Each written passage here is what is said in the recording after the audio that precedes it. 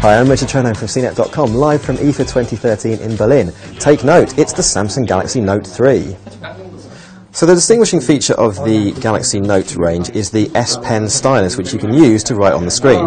When you pull out the S Pen, you get presented with this Air Command wheel, which allows you to do different things with the S Pen. You can take a memo, you can draw around something in, say, some text or a bit of a web page to save it to your scrapbook, or you can use the S Finder to search through your notes, or you can use the pen window to draw an app wherever you want it.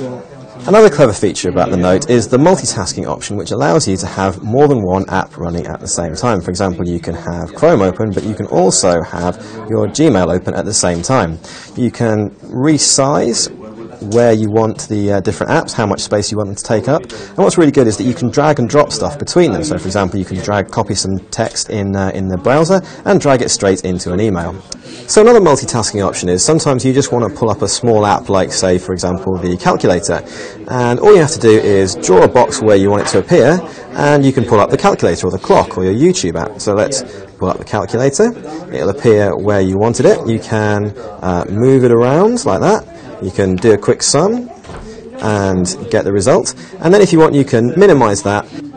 And your minimized app is just floating there, and anytime you want to open up another app, it stays on top, so you can still go and find any other numbers you need to refer to, and then just do the quick sum, or make a quick phone call, or whatever it is you want to do.